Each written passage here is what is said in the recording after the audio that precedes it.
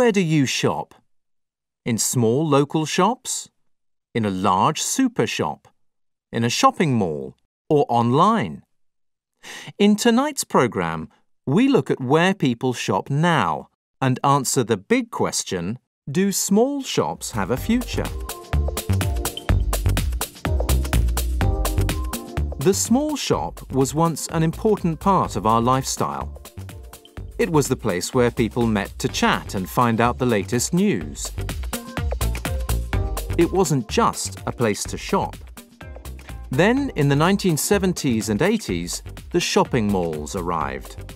After that came the super shop, the hypermarket, those large shops out of town where people did their weekly shopping. And of course, there were the financial crashes of the 80s, 90s, and 2008. Finally, there's the internet. Internet shopping became the fashion, the way everyone wanted to shop. Life became very difficult for the small shops as people went online for everything: books, music, clothes, food, you name it. But many shop owners don't agree.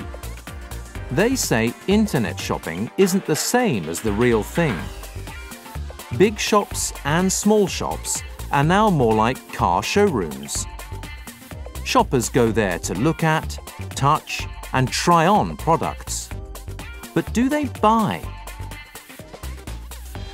So what can small shops do to make customers come back?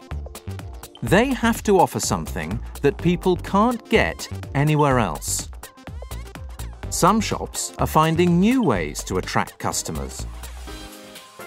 They are having fashion shows, concerts, and parties in the shop. And there's click and collect, where you order online and pick things up in the shop.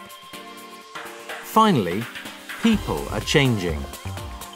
A lot of people don't want to sit at home and shop. They want the lifestyle that small shops can give.